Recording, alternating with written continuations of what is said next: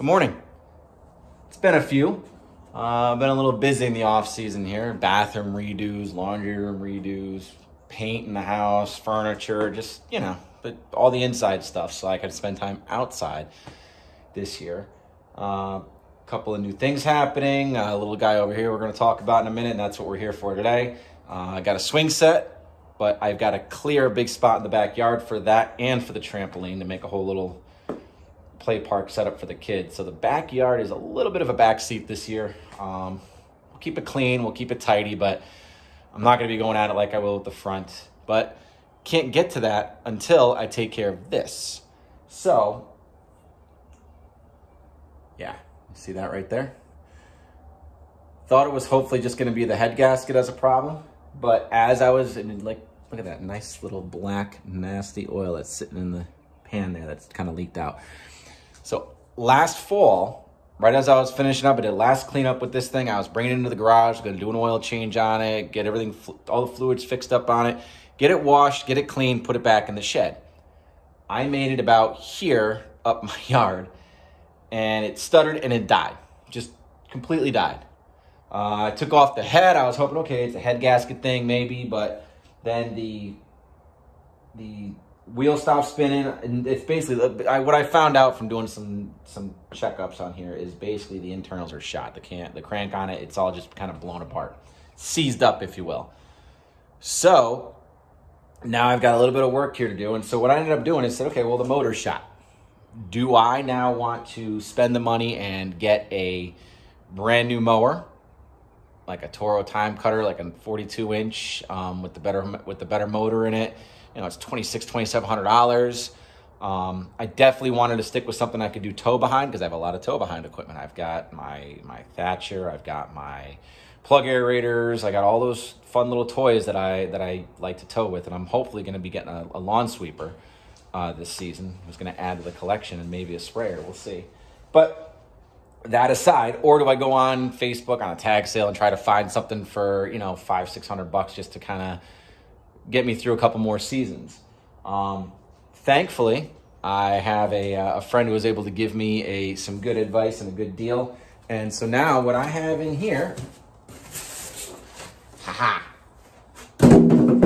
brand new, exact motor. It's 500 cc, 17.5 horsepower, single cylinder. It's literally the same motor. So it's going to be a lot easier for me to just drop the shaft, the drive spindle, unbolt that piece of garbage, put the new one on, call it a day. I do have to keep an eye out. Obviously, these things do have head gasket problems, so that John Deere model is known to blow head gaskets. I'll get my finger out of the way here as I need to get a little handle for this.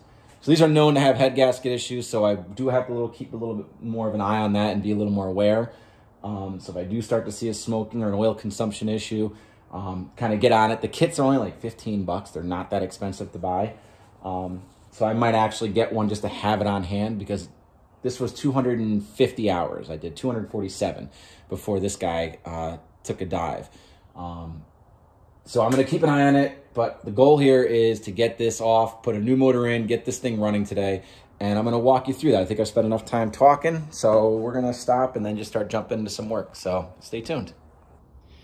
One thing to note as I'm walking around and I'm checking my connection points here, it truly is a complete motor. So it's got the starter on it. It's got all the harnesses ready to go. It even comes with the spark plug, which is awesome. It's got the diaphragm for your fuel pump. I mean, everything is ready to go in this. I guarantee there's probably an air filter in here, but I'll double check. So super awesome that I'm just gonna be able to bolt this and put it back on. Again, for the money, I think it's gonna be well worth it. Just noting my vacuum line connections here. So we've got our different connection points where everything connects into the diaphragm, the fuel filter, which I have another one of these so I can throw that on. And yeah, it's disgusting in here, but that's what happens when you're dealing with blown motors. And then again, where the connection is down here, I took a couple pictures of where the throttle cable is attached. So just taking a couple points to note and take a look at and moving on. Draining the oil, if you have a little pan. I know this guy could be a little temperamental because he sits right on the edge of the rail here. But what I found is, so it's not just dropping all the way, is if you turn the wheel a little bit to the left and you have your deck drop down, pan just sits right in there nice and even. You don't have to worry about it. And then this you just wipe up when you need it. So,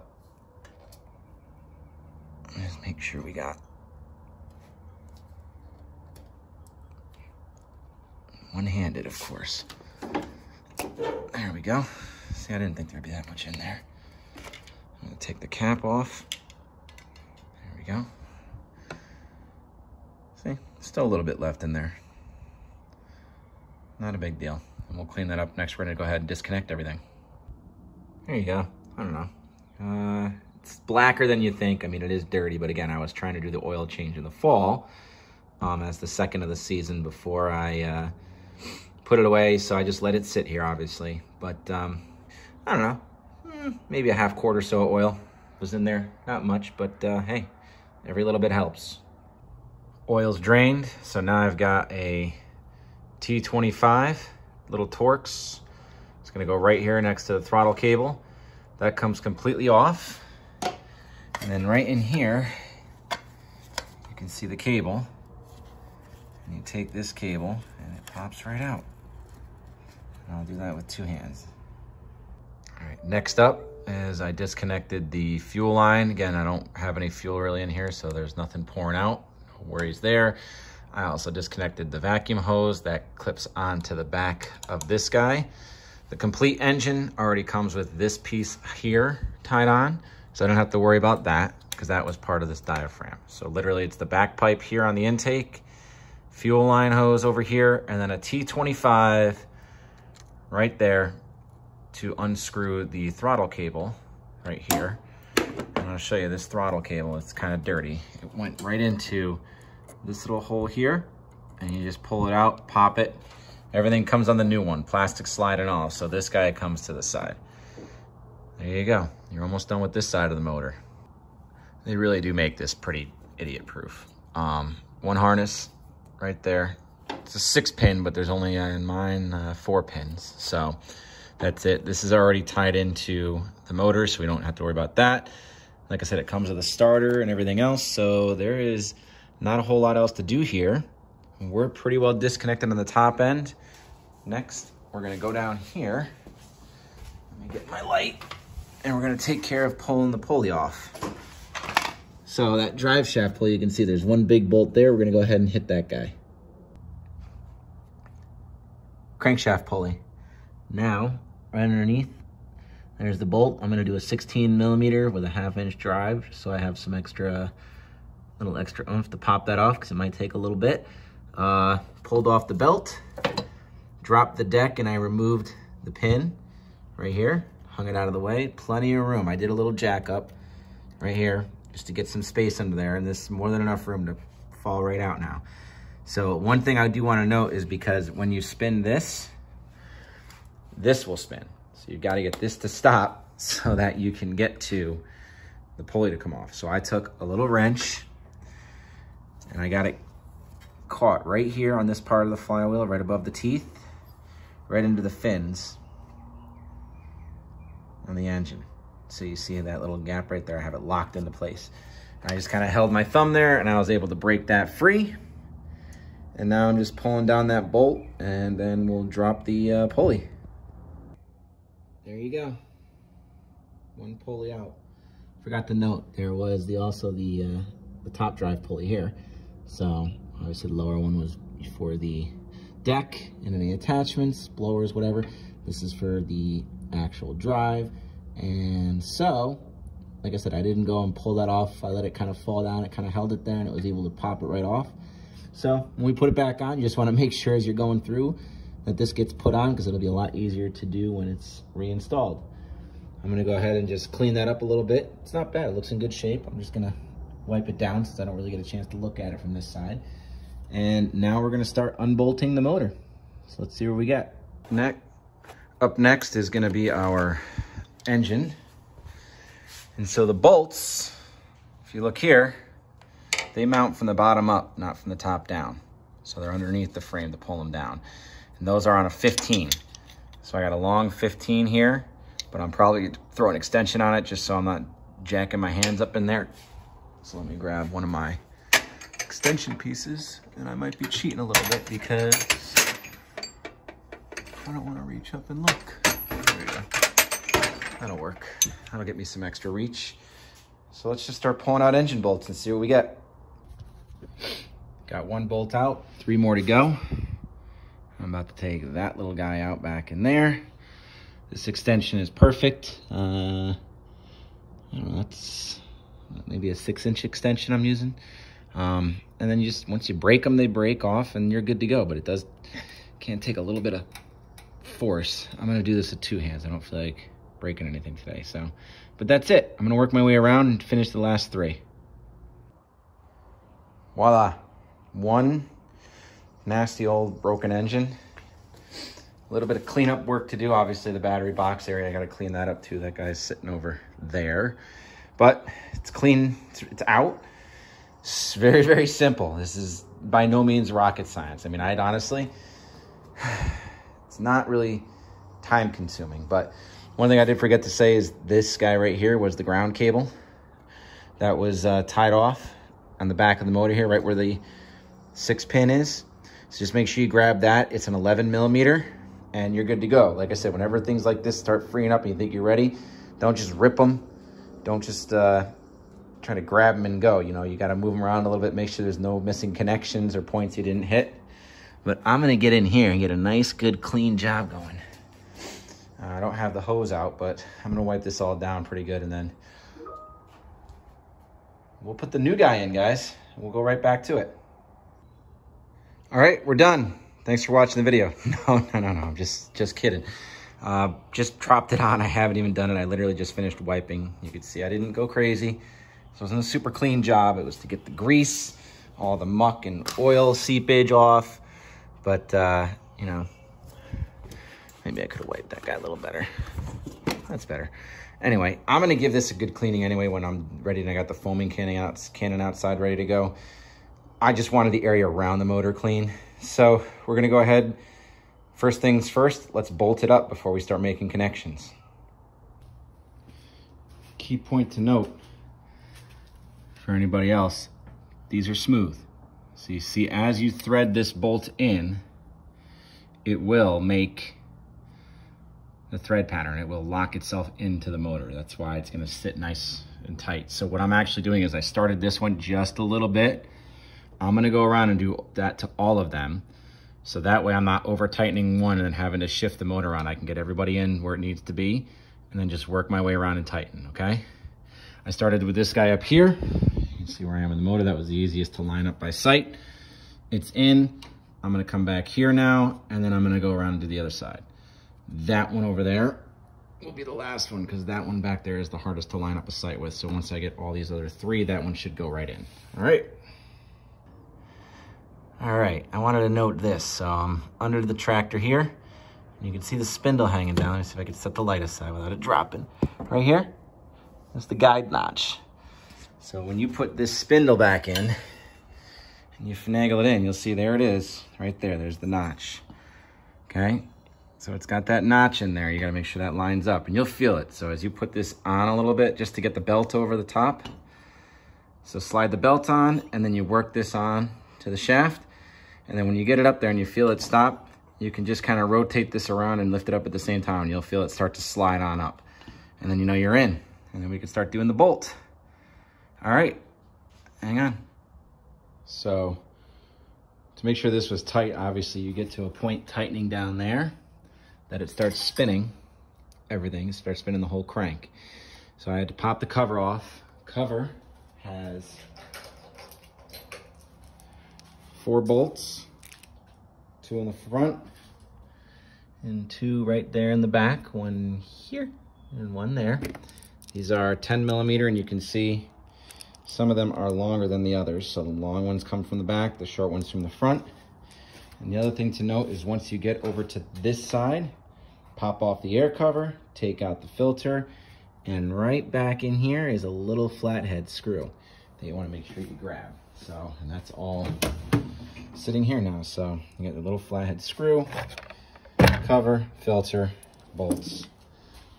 So that's all tightened up. So I'm gonna put the cover back on and I'm gonna start reconnecting, and then I gotta do the muffler. So one thing I didn't note was the muffler is still on the old motor. Or actually it wasn't because I took it off, so stupid me. But here you go. So this guy right here, it's gonna fit down here and be bolted right on. So we're gonna take care of that, but I wanted to note that the muffler pipe, if you still have it on the old motor, does need to come off. I already had it off because I was doing work on the head, so excuse me on that one, but at this point you probably still haven't thrown out your old motor, so just take that note. And again, I did come down here and use the little wrench again. I caught it right here on the flywheel. So there's that. And you can see it kind of hooked right into here nicely. I just kind of held it on with my finger just so it wouldn't pop off and knock me in the face. Got it nice and tight. Everything's cranked down. Cover back on. Let's work through our connections. If you're doing these kinds of things like me, you know better enough than to throw things away until the job is done. So again, the nut that I took off for this, the 11mm for the cable here, for the starter, I called it the ground cable before, but this is for the starter. Yeah, so this guy here, you need to make sure you save that nut because that's got to go back on. So we'll put that on, but like I said, you guys are smart, you already know that. And I got to take a look at here at the drain plug because this is what is in there. So I don't know if that is because of the shipping or if I need to use the other pipe. I got to take a quick look over here because it does look like the hole might be a different size diameter, but I'll check into that. I'll let you know. All right, cheers. Now we're going to connect our clips. Make sure everything lines up. Good, good. Push that together. There we go. Easy enough. Clip is on now. Obviously the battery terminal, I'm waiting for the battery to go on. Now I'm gonna come over to this side. Came with a fuel filter. So now I've just got to hook on the vacuum hose here. So that will go on, and I shouldn't have to heat these. Nope, no heat needed, it went right on. Nice and easy. And then I got my fuel line hose here, which I will feed on, and then I'll move the little clamp up. So we'll get that out of the way. And then next we're gonna do the throttle cable, and I'll show you where that's gonna go. All right, throttle cable. Don't worry about this guy yet. You're just gonna give yourself a headache trying to connect it. You wanna get the pin in the hole there. And you can see, similar to what they have on like snow throwers and such, other cables, it's notched. So you just, and I'm gonna do it one-handed as best I can for you folks. That's better, I'll do it with this hand. But you take the cable, there you go, and you put it straight in, and you push it in. There we go, and then latch it back. And now, you take this little guy, and I'll show you what's going on here. Is he's actually got, if you can see on the side, if I can get the camera over there, there we go. There's actually a hole here, so you can see there, this hole here. There's a notch on one side of this that fits right in there, and the rest of it sits right over the cable. Apologize for all the motion, however, I am doing this one-handed, so bear with me. I'm by no means a pro, and I don't have any type of camera gear. There we go, just like that. And then that T25 is gonna go right back in there. We got that here ready to go. It's actually kind of funny. I'm using the camera to guide myself here instead of looking. There we go. And that will get tightened right up. And you just want to make sure that wherever your throttle position is at first, see that? So you want to make sure if you're all the way forward, you're all the way forward in the throttle. So we got to make sure that that's set appropriately so that whatever's here matches what's there. You can adjust this obviously when the motor's on, but I'm going to do as close as I can right now just to get it going. Muffler. Thread it in. There we go. Throw the bolts in. Also checked oil, which there is none. So we're gonna make sure we top this off with the right amount of oil. Throw the battery in. Turn the key, pray to God. See what happens. Good to go. 1.5 quart, topped off. We are in awesome shape with our oil. Battery's on, I wiped it down, reconnected it. Everything appears to be in order, so we're gonna fingers crossed get the keys and see what happens. Choke, hold on to your butts.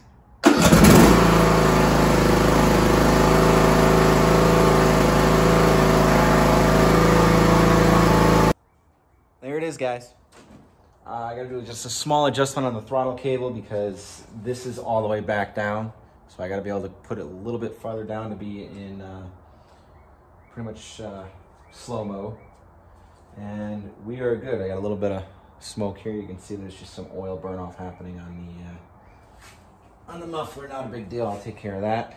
But we're in, we're running. I'm excited.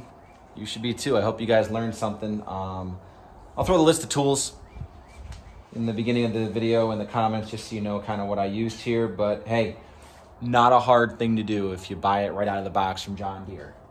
Doesn't come with the oil in it, so make sure you buy yourself the 2 quarts of the Turf Guard. And what else do we need to say about this?